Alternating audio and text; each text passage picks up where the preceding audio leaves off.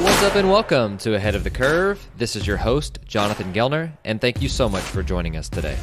This interview is brought to you by 78 Sports. I'm excited to welcome 78 Sports as a new sponsor of Ahead of the Curve. And if you're a baseball coach and you're not familiar with 78 Sports, then you need to be.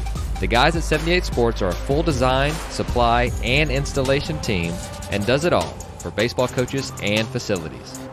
Whether you're looking to get new hitting mats, replace some L screens, or put up a new batting cage, or even design a brand new indoor facility, the 78 Sports team has you covered for it all. As an exclusive offer for our podcast listeners, 78 Sports is offering special pricing on your order when you mention Ahead of the Curve. Give them a call today at 844-478-TURF to get your order started. You can also check them out on their website at www.78sports.com. That's SEVENTY, 8 sports.com. On today's show, we have on Kellen Lee, middle skills coach for the San Francisco Giants. Kellen was an All-American baseball player and National Gold Glove winning catcher at UC San Diego. Then he got his master's degree in sports psychology from John F. Kennedy University, got his PhD in performance psychology from Grand Canyon University, and he's currently an adjunct professor for sport and performance psychology for the master's degree program at Holy Names University. So on the show, we start with, where do we start with the mental game? We talk about self-talk, what players need in the dugout, and what do players want more of. You're going to love this episode with Kellen Lee. Kellen, welcome to the show. Thanks so much for having me. I look forward to our discussion, and I appreciate the invitation to jump on here and talk a little shop, talk a little mental game and some baseball. No, definitely. I've been looking forward to this conversation for a while, ever since, we set a date, and I was like, yes, get to have Kellen on and talk some mental game and some practical strategies. But for those listening, you are with the San Francisco Giants, and so you get to be a part of a very large department. Well, I don't. Large can probably be based on perspective, but larger than what most of our listeners are dealing with. And taking into account our audience, mostly high school, college coaches, and we're on-field coaches, but we want to get better at this. And I think that this, the last at least year or two, especially since the pandemic, we've started to notice how important of a I would say thing, but how important of a thing that the mental game is, and how we need to teach it, and how do we need to get better at this. And so I would love to know, where do we as on-field coaches start? Now, this could be youth all the way up to pro ball, but if we're wanting to help with the different things that the players are dealing with, where would you start, and what can we start with? Yeah, I think the cool thing about the mental game is, from what I've noticed from talking to coaches and players, is that almost everyone talks about it. They allude to it. They discuss the importance of it. And I think what the missing piece there is, well, how do we train it? We all know it's important. We know it exists. We know it's there. What do we, like, what next? Like, what do we do now? And in fact, even with our pro guys, one of the first things I ask our players and coaches is, well, how much do you believe this game is mental? Like, put a percentage on it. And I'd say, most, if not everyone, is 60% or more, sometimes 70, sometimes 80% that they believe the game is mental, and which is great. And then I follow up with a question, well, how much time do you spend training the mental side of the game? And it's almost like blank stares. They look at me like I'm crazy, and they go, actually, probably close to zero. And my response to that is like, well, that seems problematic. If we're saying the game is 70% mental, for example, no doubt, and we train nothing, that's a huge discrepancy. So that's where I come in. I try to give our players and our coaches the best way to train that 70%. Now, even as the mental skills coach for the San Francisco Giants organization, I would never recommend that we spend 70% of our time training the mental game. But what I am here to say is that we should probably do a little bit more than 0%. If the game really is that, that huge chunk of it is mental. So A No couple doubt. starter strategies that I offer coaches, or that I think coaches can definitely handle, is honestly having that conversation up front of how much the game is mental. What do they believe? What do these players think contributes to the mental side of the game? And then from there, it's essentially establishing the baseline of buy-in. And because I get that question a lot, it's like, how do you create buy-in when you train the mental game? Well, right there, their answer is their immediate buy-in. If they Right. truly I believe love the that. game is that much mental, it's really easy for them to jump in the conversation, and you don't really have to sell anything. They sold themselves by answering your question. So that's just a foundational piece. But I think a couple more practical ways to think about it for the listeners and the coaches out there is, just in general, like how I define the mental game is how well you manage yourself between competitive moments. So that could be at bats, that could be pitches, that could be innings, that could be games, and how well you manage yourself.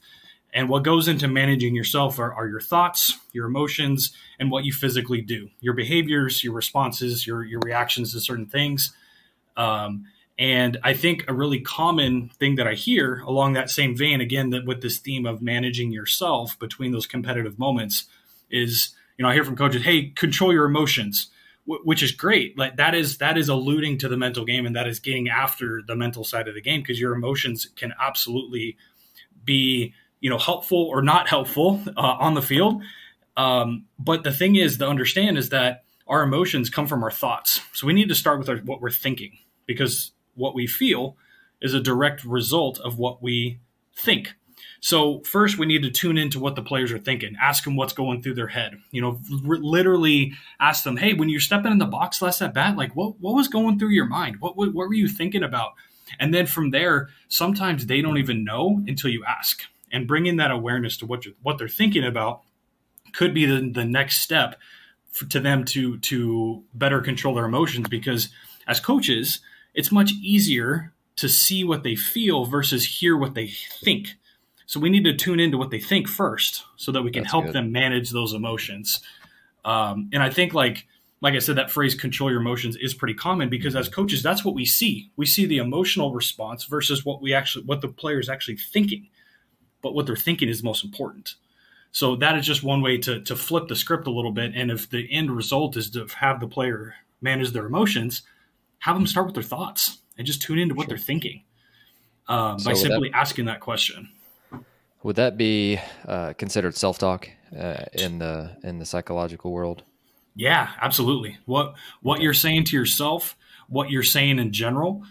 Sometimes you're not saying anything to yourself. Your internal dialogue is about the game, or about the umpire, or about the other team, or about your coach, and sometimes we're not even attuned to what we're thinking, because our thoughts come so fast. The analogy I use is, I'm sure there's a lot of people out there that watching, all the listeners are watching Sports Center, right? And you're seeing the ticker on the bottom of the screen, a bunch of random stories of, the scores from last night, or, a breaking news story of like a big free agent getting signed somewhere. And a lot of times those news stories at the bottom are really random. They're kind of all over the place, but they're continuously going as you're watching the show. That's the same way our mind works, is we can have so many random thoughts just rolling on a ticker at the bottom of our screen, so to speak. And sometimes we just need to push the pause button and go and take a step back and go like, all right, what are my thoughts here? What am I thinking? Are they helpful? Are they not helpful? Are they productive or counterproductive? And see where I can, improve. Or a lot of times just, hey man, something's working for me. I got to make sure I tune into that a little bit more. So yeah, absolutely. That self-talk is huge. And just starting that baseline level of awareness of what they're thinking and how it's impacting them is really, really big. I love that. So, me being a teacher and a coach as well, I'm thinking, that I immediately go to, okay, I love the strategy. Now, how do I teach it? And I know some coaches will have access to classrooms or have access to, different things for at their disposal. But like, how would you progress from there? So you ask them about, hey, what percentage of the mental game is for you?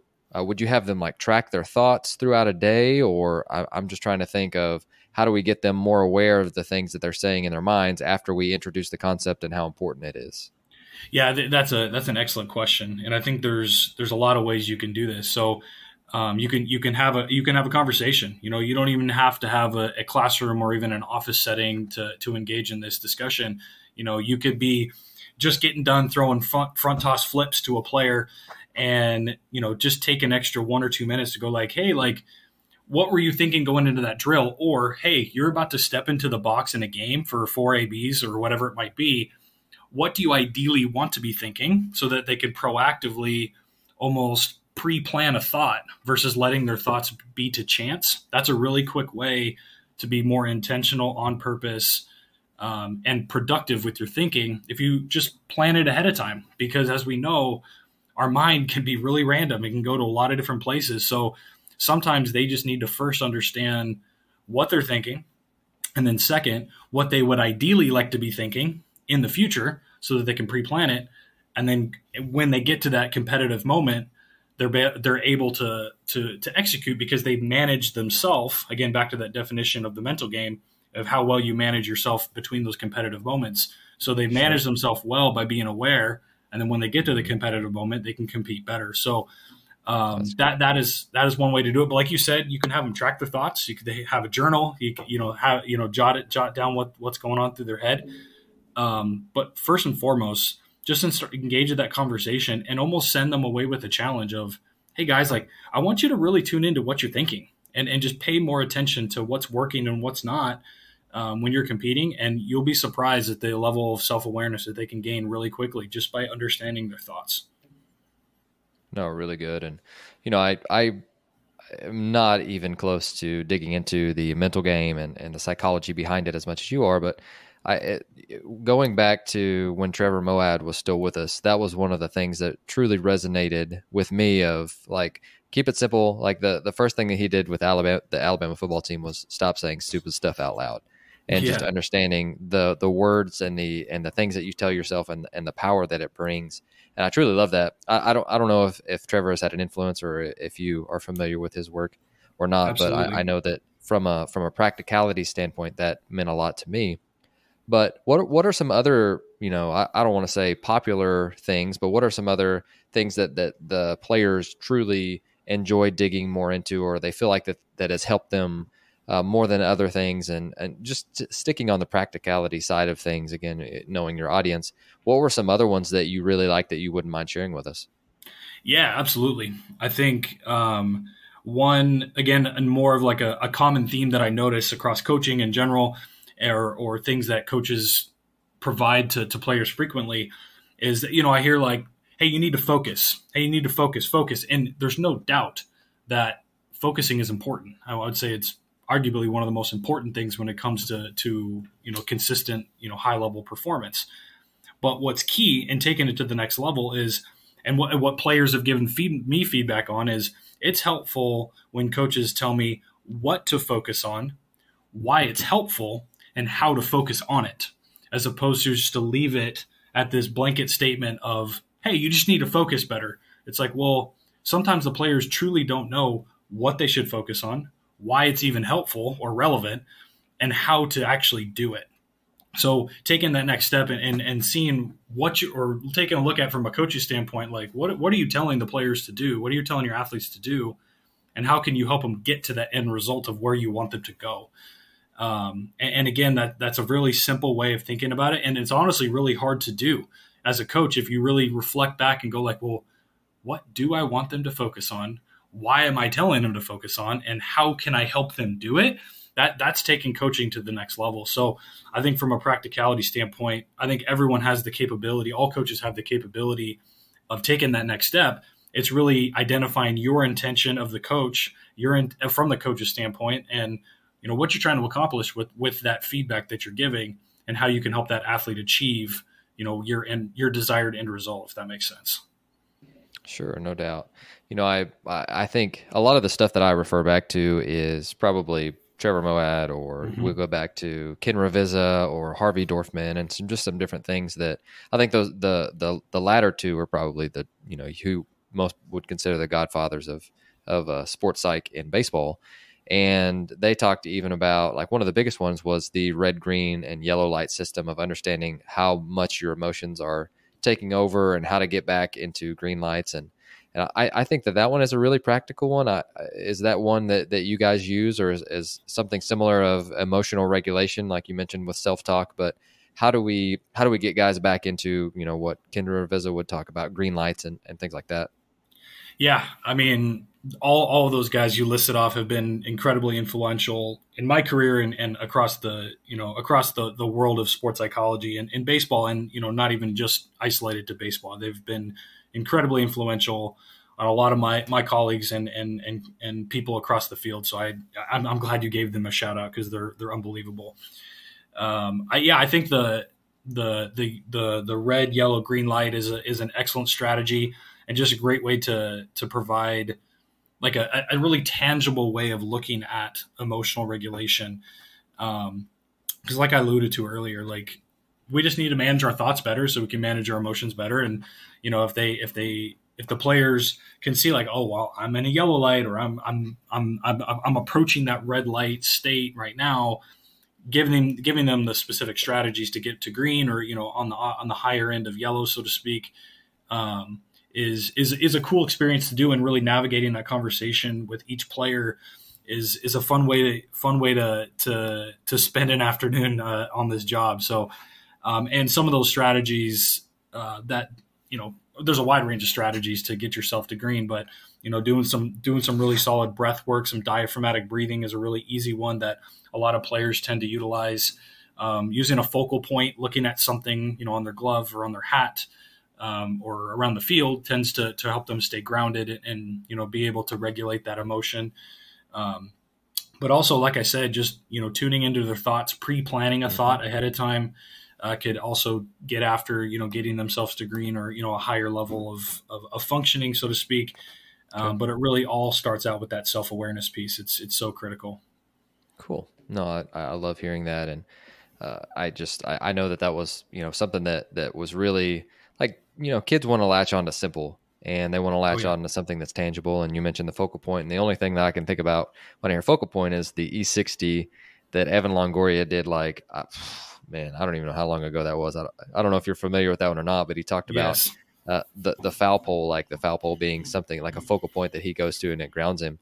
And I just remember hearing that, and I was like, oh man, like that makes way too much sense. It's something that's there, so that's always at a baseball field, and it's something that I can grab a hold of and get me back centered at the present moment. And I think that that kind of those, just if we could regulate self-talk and we could get our emotions in check, the two that you've mentioned, I think we've pretty much accomplished a lot of what kids are dealing with on a daily basis. Yeah, I mean, it's so easy to think about something that's not important or not relevant to what you're doing. So again, I just something that popped in my head as we're discussing. Another really easy and popular strategy to get people locked in on that present moment is just the acronym WIN. What's important now? And asking yourself, well, what is important right now? And then likely the answer to that question is probably where you need to shift your focus to. So it's really easy. Like I said, the acronym WIN, W-I-N, what's important now, helps just cue an athlete to get to where they need to be. I'll give you a quick story. Before I started working with the Giants, I did some consulting with some colleges, and I was working with a college soccer player, and she was telling me that she was having trouble focusing, or really being really easily distracted. So I talked through the strategy of WIN, talked about how it's used, and from that day forth, on her wrist tape that she'd wear, she'd write the acronym WIN. And every time she'd look down at her hand, like during the soccer game, it was a quick reminder of like, all right, I need to bring my attention to what's important now. And she said it was incredibly helpful just to keep her, locked in on what she needed to do to be, really effective on the field. No, I love hearing, the different strategies from especially players when the players latch onto it and it's something that they can go to during the middle of a game. I think that's obviously the more of those things that we've got in our bag, the better. One of the other things that I think is really interesting too, were there any more, pillars or really like things that, so we talked about self-talk, energy and emotion management, or I guess emotion management, not energy management. But are there any other ones that are really, you're like, hey, if we're going to get 3 to 5, or in this instance, start with 2 or however many that you've got, before we move on to like in-game stuff, which is dealing with the moment, are there any things that you would want to teach first, so that we could bring awareness to it at the moments of when their emotions are at an all-time high, which is during the game? Yeah, I think from a general mindset pillar perspective, I think no matter what your circumstances are, you can always learn from your teammates about the game, about yourself. And there's a really old saying that honestly I'm not a huge fan of, is you either win or learn. And the reason why I'm not really a huge fan of that concept is I think you can learn no matter what the outcome is. And I think there's a lot of value in taking the time to analyze your wins just as much as you analyze your losses. And that is not done very often, where, you walk into a clubhouse after a win, coaches aren't necessarily taking the time to analyze, well, we really did this well, and we did this well, and we did this well, and this is why we won. It was more like, yeah, guys, that we won. That was sweet. It's awesome. That was really cool. Let's do it again tomorrow. But when there's a loss, it's, oh, we didn't pitch very well. Oh, we made too many mistakes on defense. We, made too many base running mistakes. We got caught up in the moment. We, this, that, and the other, where the reasons why you won, the list is probably just as long, but we don't take the time to really think about it. And I would always encourage people that no matter what, you can reflect and learn. And along that same vein, along that same pillar, is don't rely just on experience to learn. The process of learning and where wisdom really comes from is reflecting on your experience intentionally. Because so often do I hear like, oh, I just need more experience before I can learn. I need more experience before I can get better. And that may be true to a certain extent, but it's less about the experience and more about the reflection on the experience that causes you to learn. So what I always encourage people is like, have your intentional reflection process so that you can learn no matter what the outcome. So I truly believe that if you just embody a lifelong learner, if I wanted to encapsulate that whole idea into one, always learn no matter what the outcome. And I think that plays right into, the emotional control, or in the game, you can learn like what emotions are working for you versus what they're not. And, learn, what to repeat in the future or know what to change in the future. And I think it's so valuable to take just as much time to look at what you did well versus, in addition to what you didn't do well after that game. Okay. So one of the, I do like in the education world, they talk about, the forgetting curve, and the more time that goes on, the more you forget it. And so one of the things that I was trying to figure out a good way to do this, and you can help me with this if you don't mind, or I'd love it if you could, is trying to find a practical way for them to be able to reflect either after practices or after games, which doesn't take a lot of time. And so people had talked about journals, or, I'm just trying to find, so I've got, we've got 13 to 18-year-old kids. And immediately after the game, once we're done talking with them, they want to get on their phones, and then they want to go be social again because we've grabbed their attention for 2 to 2.5 hours or more. So I would love to hear what's a way that maybe you could recommend, or that you've done in the past, or that that is quick, but it allows some reflection and allows them to get better and remember it, but it doesn't take 15 to 20 more minutes of their time after games. Yeah, I think that is a common challenge to tackle. Of how can we manage their time? How are we going to add anything to take away from what they need to do? Whether that's hang out with their family, right, rest, recover, all that good stuff.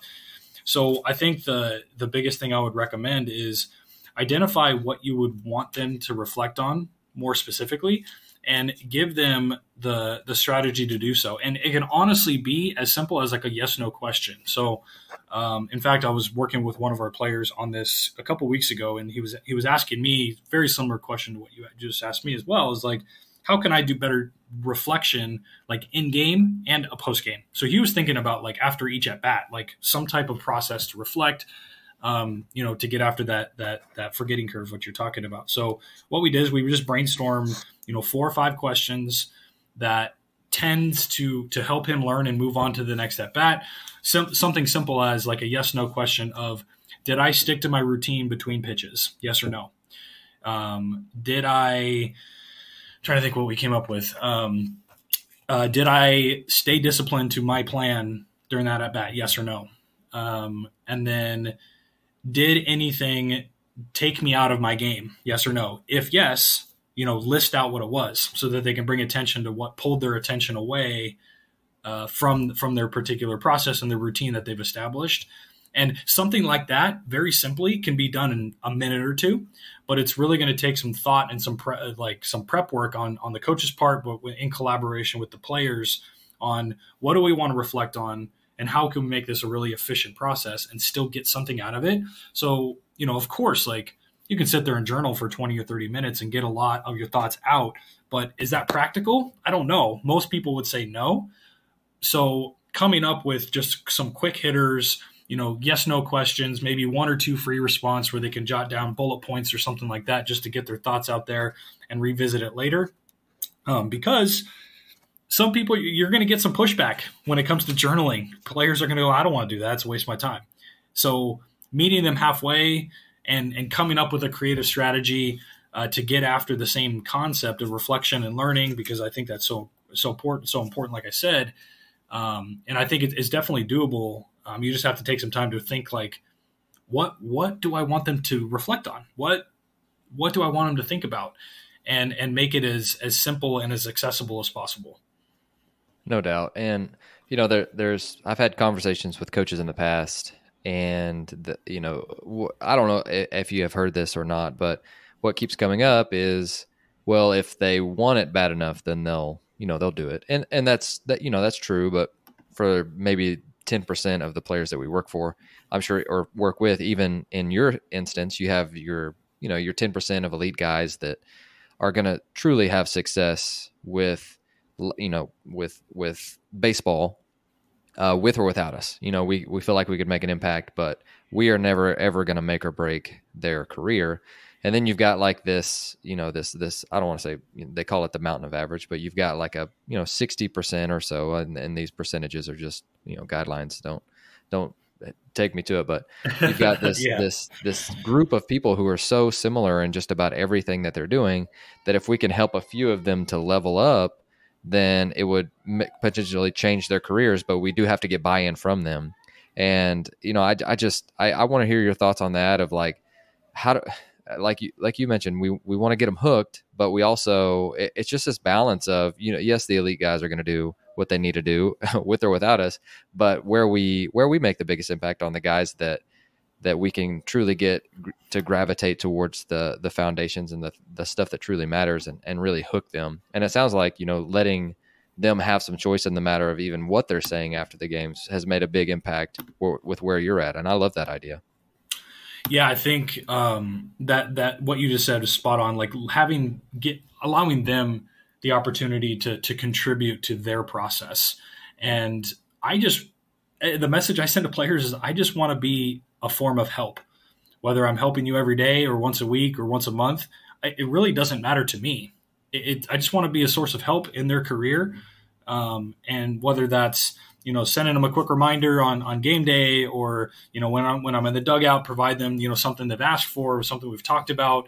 But it's really up to them. I put the ball in their court. I make sure that they know I'm available and willing to help in any way that I possibly can. And if I can't, I'll find the right person that can. And I do communicate that well. I establish my lane, so to speak, and I go like, hey, this is where I can live. If you need something else, I'll find the answer for you, or I'll find the person for you. But really, I think that buy-in is a byproduct of just the constant availability, the constant depositing into our relationship bank account, so to speak, where I every interaction I have with them, I just want to be a great experience for them, and then they know that I'm reliable and trustworthy. And I think that buy-in is a byproduct of that. There's that age-old saying that I am a fan of. People don't care what you know until they know what you care, and I truly believe that. And cliches are a thing for a reason, because it's true. It's true. A lot of days, my job title is mental skills coach, but there are days where I do very little mental skills and more of just like relationship building. And that's a huge step in the right direction in terms of building that trust and the buy-in of what I'm about, and, how I can help them. So Yeah, I think, it's just, that's very abstract and sometimes hard to establish in a short period of time. Sometimes you have to be patient for that process to come to fruition. But there's just so many. It can pay huge dividends to have that really great relationship with the players. No doubt. Well, and the mental skills that we've talked about not only transcend baseball, that just about anything that they're going to do in life, they're going to have to deal with. Because me as a dad deals with self-talk probably more than myself as a coach, No doubt about that. Especially as a husband and again, as a dad for sure. But with that, I would love to know. So you've got, we've laid the foundation of some different, practical ways to teach and some of the pillars that you really, really like. But I want to know, what do players want in the dugout? Because we don't, let's say we're in the middle of competition and we don't have, there are some players that don't want to be taught a lesson. They just want to be reminded or helped in the moment. And when I put this question of in dugout needs, what do players need during the game? Because again, we don't have time to teach an entire lesson, but we can teach in sound bites, if that makes sense. So I would love to hear, your thoughts on what do players want during the middle of the game, whether it's between at bats or reminders between pitches, anything along the lines of helping them to overcome and combat during competition. I would love to hear more of. Yeah, this is a super fun topic because of that reason. It's almost unknown. There's so many variables to do what's quote unquote right. And I'd say like the one principle that I think is consistent no matter what your approach is you have to have feel. You have to understand the situation. You have to have that situational awareness. You have to understand that person, that player you're about to approach. Or even in my role, I have to understand the coaches. If I have something to say to a coach in the dugout, I have to understand like there's a time and place to do it. Am I going to, grab the pitching coach when we're pitching? Probably not. Am I going to grab the hitting coach while we're on offense? Probably not. So you have to have that feel. So in general, everyone is unique, player and coach alike, and they all have unique needs. And sometimes just preparing yourself for that those conversations much before, way prior to the game, can set you up for success. So, and one thing to remember is like sometimes doing quote unquote nothing is actually doing quote unquote something. And I want people to understand that because sometimes just your presence being there can make a difference. And that feedback has been given to me as well of, hey, Kellen, like I saw you in the dugout and it just reminded me of a conversation we had a month ago, and it just got me back like where I needed to be. And I literally did nothing. I had no idea that happened. I wouldn't have known that even happened unless the player came up to me later and told me about it. Which was really cool. So a couple specific examples I can give you in terms of dugout needs is, from the pitching side, like some pitchers want to debrief their outing immediately. They want to do it like they come off the mound, they, go put their glove down, they get a drink of water, they get some seeds or whatever they got to do. And some people will come right up to me and go like, all right, Kellen, like this is what was going on in my head. This is what took me out of my routine. This I thought was a great adjustment that I made, whether it's physical or mental. Honestly, I don't really care what they talk about, but because they're going through that reflection process, and I'm just a pair of ears willing to listen and, throw in my feedback here and there. So what I do is when I go visit an affiliate, I'll get with the starting pitchers and I'll go like, all right, guys, like, what do you need from me? If it's nothing, that's fine. If you want to debrief your outing after, that's great. I'm here. The bullpen guys, hey, I'm going to probably meander my way down to the bullpen at some point during the game. What do you need from me? Do you want, just to keep it nice and loose and relaxed down there? Does someone want to talk shop? Like, you just tell me so I can be ready and have that feel, like I said, it's that situational awareness as to what they need. Like I said, some pitchers want to break it down the day of. Some guys want to do it the day after. They just know that I'm always available to break it down. I'm sitting there on the rail by myself, just enjoying the game. They'll come up, hey, Kellen, you got a sec? And I'm like, dude, I got all day for you, man. Like, whatever you need, I'm here. This is why I'm in the dugout, providing the support. So that's pitching side. On the position player side, it's a little bit more dynamic in that obviously a position player is going to get a handful of at-bats if they're in the starting lineup. So sometimes as a group, when I go out and visit an affiliate, we'll talk some mental game shop before the game, when in their pregame meeting. Sometimes we won't, but sometimes they'll just come find me during the game, whether they're hitting or in the lineup or not, and just like remind me of what we talked about, which honestly I think is them just reminding themselves of what we talked about. And I'll course correct them if necessary, or send them on your way. Like, hey man, you sound like you're locked in. You don't need me today. Get out of here. Make a quick joke with them and send them on their way. Also, another variation of the position player side is some guys want to talk to me like after they're at bats. Maybe the next half inning when they're sitting there after defense, and they'll come like, hey Kellen, like I got something, man. Like I noticed I was trying to do too much, or thinking too much when I'm in the box.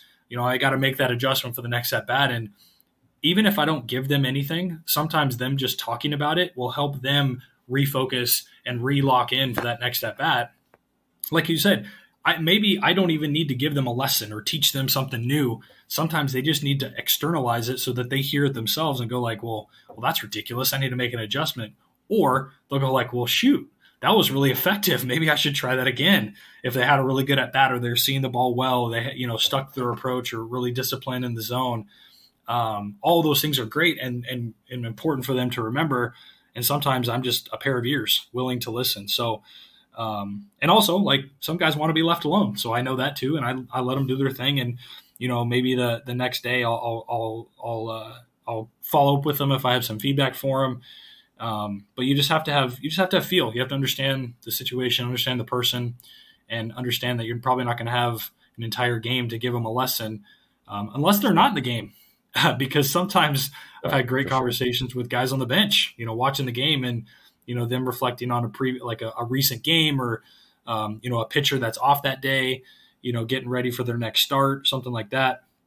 It's so cool just to be in the dugout, being able to enjoy a ball game, which I think most of the listeners would agree is awesome. But also have those really important conversations about what they're thinking, what tuning into what's working for them, No doubt. and I get to live that every day. It's pretty awesome to be that source of support for the guys.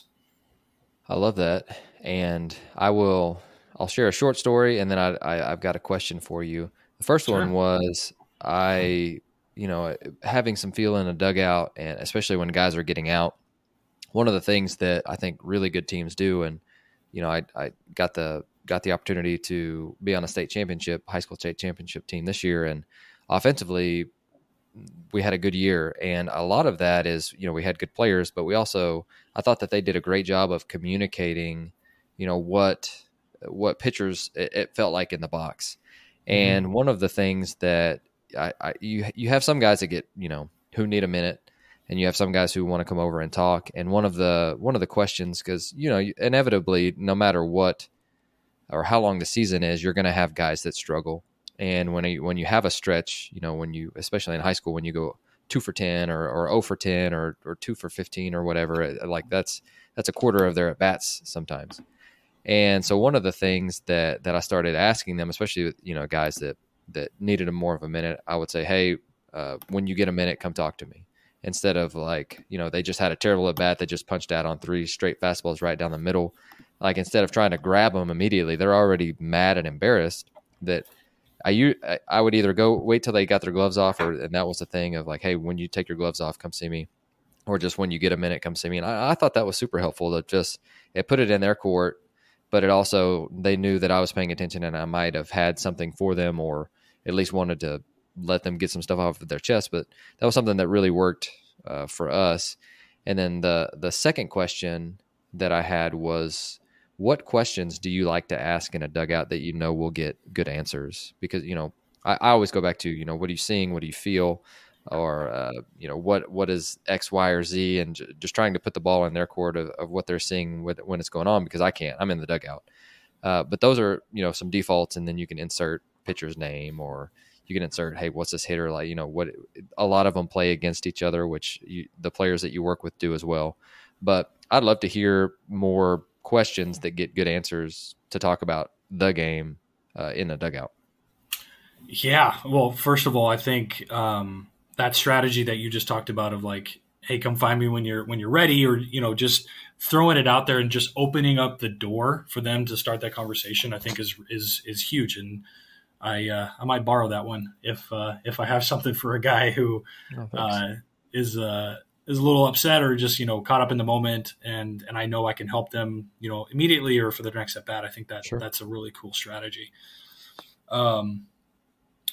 Yeah, questions I like to ask in the dugout. I think this is a cool discussion. So I like to ask what I would phrase as like this or that questions, or like scaling questions, and I'll describe a little bit what I'm talking about. So like this or that questions are posing a question where there's really not necessarily a right or wrong answer, but stimulating enough thought in them where they can articulate and be more aware of what they believe. So a perfect example that I like throwing out there is it more important to focus on your strengths or focus on the opponent's tendencies? And that tends to spark a lot of great conversation where they're like, well, and sometimes it catches them off guard. And again, this is a situation, again, talking about have and feel. I'm not going to ask that to a guy who's about to go hit in 3 hitters. Like that's a bad timing for that.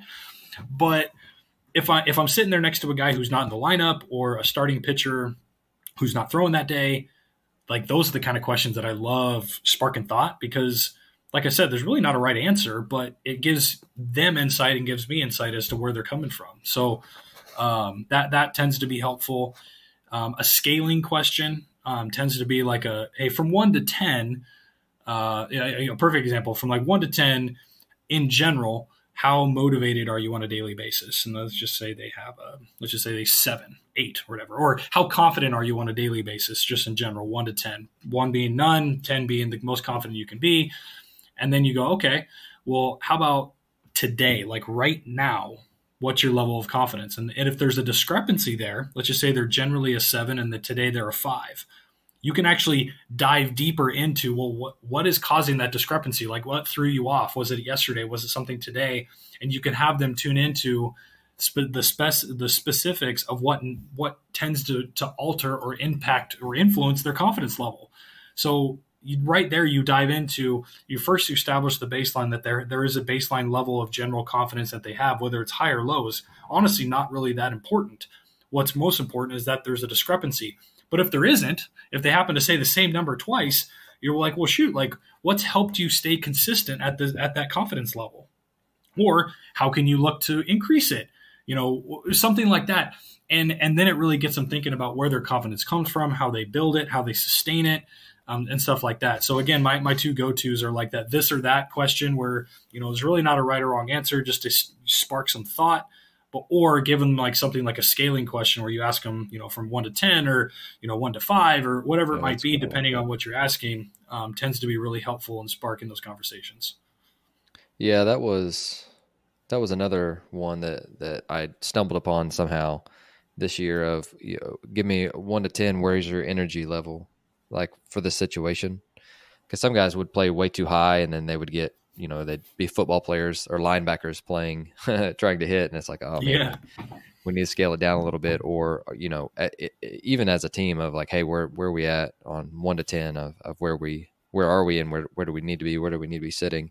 And that was helpful too. It just, again, it attaches it to a tangible thing of it's very, you know, it's very context specific and it may change a million times, but it's something that they have to think about it and they have to go, okay, yeah, I play best at X and I'm at Y, so now I need to make up the difference in one way or another.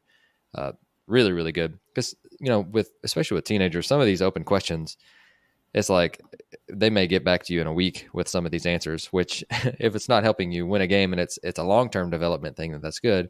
But if you want them to ramp down the energy levels or ramp up, I really, really like, you know, giving them questions that they can answer and get them rolling in regards to that. But with, you know, these questions that we're asking, you know, you get to see a side of these players that on-field coaches may not. There's a different relationship, right? They may feel more comfortable telling you things than they tell the on-field coach, or vice versa. But I would like to know, like, from your perspective, what do players wish coaches did more of? Or is there anything that comes up from your side of things that the players are like, man, I wish we did more of X, or I wish coaches did less of Y, or is there any constant themes that come up of that players that confide in you are like, hey, X, Y, or Z from on-field coaches? Yeah, this is a great question, and I'm glad you brought it up because I've asked players, what do you want our coaches to do more of? Because I make it clear to them that not only do I work with the players, of course, but coaching coaches is a big part of what mental skills is all about. Like getting coaches up to speed on how they can best coach it. Very similar to what we're having this conversation. Like, having these conversations with the coaches is about half my job, if not more. So I bring that feedback to our coaches, and a couple of themes that I've picked up on from our players is they would love coaches to ask more questions. And the reason why is every player has a unique perspective, and their perspective is important, especially because they're the ones between the lines. And don't get me wrong, like coaches want to correct mistakes because that's their job. They want to jump in there. They want to give that feedback. They want to, adjust what needs to be adjusted, which is great. That is a huge component of coaching and a part of effective coaching, in my opinion. Right. But at the same time, go ahead. And with that, it's out of a want to help. Like totally. I think sometimes players think that we're constantly on them, but it's we see a lot of the things that the players are doing that are good, and we let it go because it is good, but we focus on the bad because we want to level them up in that area. And I've had a lot of conversations with that with players too. So I didn't mean to interrupt, but I thought that would be a great addition to what you were saying. Absolutely. No, thanks for jumping in there. I think like you said, it is coming from a place of help. Like we want to help as coaches. We want to get in there. We want to adjust. We want to change. We want to get better. But keep in mind that like the player's perspective is really important, and having that conversation is worth exploring to include their perspective in the equation or in the solution of whatever you're trying to solve. So, players just want to be invited into that conversation versus being told what to do. They can, have some say and contribute to that plan. Because ultimately, again, we're not going to go down this rabbit hole, but when someone has a sense of power or autonomy or feel like they have some type of contribution to something, they're more likely to stay motivated to do it. So when you're asking a player to make a change, they're more likely to make that change long-term if they feel like they contributed in some capacity. And just asking them, inviting them into that discussion about a possible adjustment or a recommendation tends to make it stick a little bit longer. Agreed. And yeah, like it's huge for these players to feel like, yeah, like I had to say, like it was part of what I wanted. And then they're more likely to implement it long-term is ultimately what we want these players to do. The second thing that I think players wished coaches did more of, I think is being honest. Sometimes players can pick up on the BS meter if a coach is just trying to pump them up to feel good. And especially like I hear this a lot from our pro guys. Like I ask them, I'm like, well, would you rather someone just tell you you're good or tell you honestly what they see? And I would say over 90% of players are going like, well, I want you to tell me exactly what you see so I can adjust or do again what I'm doing. They want honest feedback so they can learn. And sometimes, like we've talked about with feel, sometimes context matters. Sometimes, more importantly, how the feedback is delivered is incredibly important. So even though what you're saying might be accurate and honest, you're like, hey, I listened to this podcast and this Kellen guy, mental skills guy, told me to be honest. Like, I don't understand why they're not listening to me. Sometimes how you say it, well, I would say more often than as how you say it, where you say it, in front of who, and all that context matters. But in general, the principle there is the honesty is ultimately going to gain respect from that player. And there are ways to provide honest feedback that isn't necessarily easy to hear, that still keeps that integrity of that relationship that we alluded to earlier really intact. So something as simple as like asking the player, hey, if I have some honest feedback for you, when and where and what and how do you want me to deliver it to you? Very simple, proactive. ask them what environment would they recommend, or ask them how they would want to hear that honest feedback. But for the most part, like I said, players want to be told honestly what they're said, and objectively. Being as objective as possible is huge. So on those same lines, I think it was John Gordon, and this is a quote that I heard like 2 weeks ago that it's been, battering around in my brain for the last week and a half. But I think I'm like 99.9% sure it was John Gordon, of where he said, where there's a silence, there is like unsure is going to fill that void, or negativity. I think he said, where there's silence, negativity fills the void.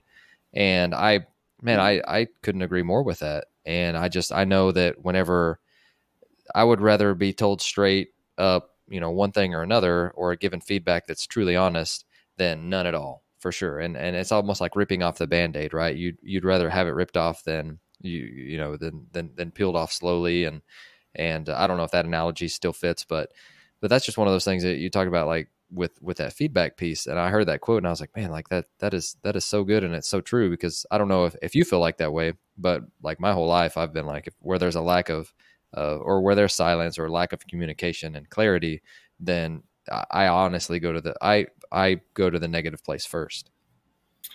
Yeah, ambiguity is really hard to decipher, especially young kids. Again, a lot of listeners, like you said, are high school or Sure, young yeah. college. If ambiguous information is given to them, it's very hard for them to fully understand it. And our tendency as humans is to shift to that negative side of things.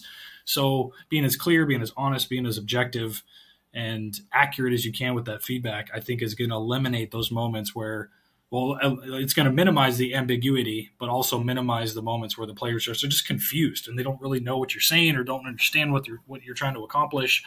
And I think everyone wins the more honest, the more direct, the more accurate and objective you can be with your feedback and comments that you make to players. No doubt. Well, I got a couple more questions for you, Okay. and then we'll hit the road and send this one out. And again, I want to say thank you before we do that for coming on the show and sharing so much, because it's been an awesome episode. And I don't know if you were a pitching guy or a hitting guy, but I called these quick hitters because usually I'm a hitting guy, and so former catcher. I feel like I'm a hybrid. I can understand the hitter side, but I understand the pitching side. I call myself a half a pitcher. You're good. I know where your priorities lie, so we'll go with that. But what's a drill? And this could be just anything in general. But what's like a drill or an activity or something practical that you know that your players love? You've introduced it and you've gone through it, maybe even with several groups, and it's been a hit. But is there anything that comes to mind with that the players truly love to do with you?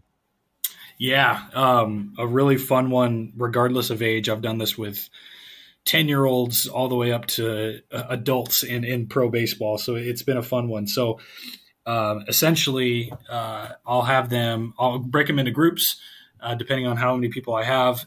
And then I'll have them draw a stick figure on their piece of paper. I give them a piece of paper, have them as a group draw a stick figure, like pretty big. And I'll say, okay, so on your stick figure, I want you to draw all of the physical sensations or changes that are typically associated with nervousness. And, they'll draw the butterflies in the stomach. They'll draw the sweat. They'll draw like a little thought bubble with all the racing thoughts.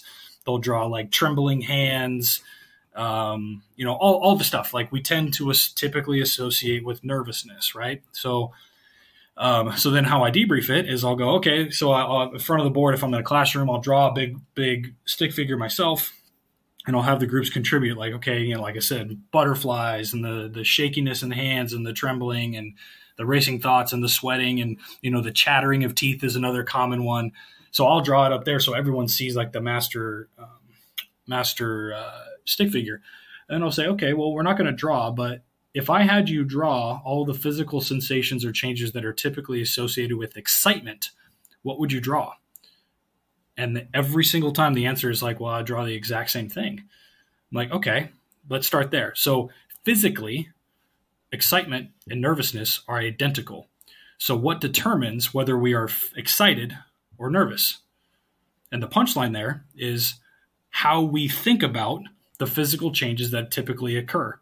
And again, I don't typically go down the rabbit hole of explaining why, but essentially our brain doesn't distinguish between real or imagined threats.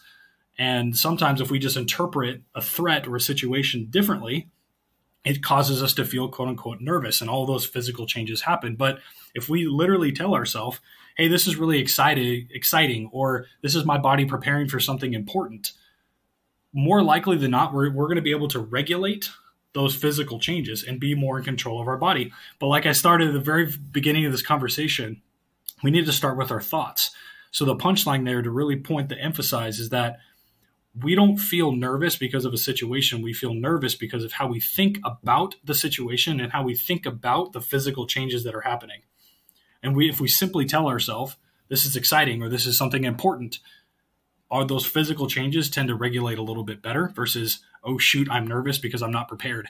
That's what happens. Like the physical sensations get worse and worse and worse, and we have less control of our body. So that's a really cool exercise, really practical. You can do it in a couple minutes. And then it really hammers the point home that we need to be in control of our mind, no matter what our body is experiencing. Wow, I really like that one. Consider that one stolen. We're all pirates. Go for it. Oh, for sure. Next question is, what is the latest thing that you've learned that's made you better at your job? Oh, man. More Spanish. I'll tell you that. So in pro ball, for a lot of you that may or may not know, almost half of our minor league system are made up of players not from the United States and who have very limited English capabilities. So I've made it a huge point the last couple of years to really hone in my Spanish because I have a personal belief of mine. If it's important enough to say to one group of players, it's important enough to share with everyone. So I've gotten to the point where I can do my job. I can talk mental game. I can, help these players who are, Spanish is their first language, native language, in their native language. So I've really sharpened up my Spanish skills. And it's really helped me. Again, my personal belief is I can't be as good or as effective in my job unless I can reach everybody. So now I can communicate with everyone about the mental game, or, even serve as a translator in the dugout if players are having a conversation amongst each other, or if a coach needs to be translated into Spanish, I also serve as that as well. And it's really important for me to build those connections with everybody out there. For sure. That's a great one. What is the most recent thing that you've changed your mind about, and why did you change your mind? Oh, that's a good question. Man, can I go with two things?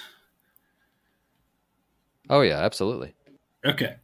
One, I would say I had a belief that Jordan shoes are not baseball shoes, but we have a lot of players who just kept, hey, Kellen, you got to get some Jordans. You got to get some Jordans. You got to get some Jordans. Which ones? Like, the Jordan 1s. I got some Jordan 1s. And, because I'd see them wear them as turfs, or some of them had them customized with cleats on the bottom. And I'm like, those aren't baseball shoes. Like they're basketball shoes. Like so I decided to get myself a pair this year to wear on the field, and consider me sold. I don't know if I'm going to wear another pair of turfs ever again. Jordans are probably going to be my go-to. And why I changed my mind, I literally just tried it. I tried not to knock it before I tried it. And I did it, and I'm a believer. Yeah, but the second one's a little bit more serious. First one's a little joke, a little silly, but I always believed that you had to be moving or doing something to be like progressing. But I realized that some of the best progress that I've made, and some of the best progress that I've witnessed other people make, are when they're just still and they're grounded, and they know they're so engrossed in where they are and what they're doing, that they can be effective. But also, with that said, this idea of, being still and still making progress, of they're able to intentionally plan out purposeful rest, and be really intentional with it, instead of just taking sporadic breaks or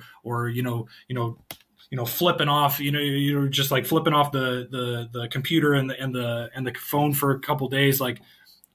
I think if you intentionally, sporadically implement the restful period, I think you can be really effective. So, I don't think you have to be moving to be progressing. I guess it's the thing that I've most changed my mind about recently, because I always felt like you had to hustle all the time. But I think there's value in like taking a second. Man, I feel like that all the time. So thank you for sharing that. And then the final one is share with us a failure and how that's propelled you forward into who you are today. Yeah, I think, I think a huge failure that for me, it was actually multiple. I interviewed with a couple different organizations throughout my career for the same role. And, I think how that's propelled me is I just listened to all the feedback and I implemented the best I could.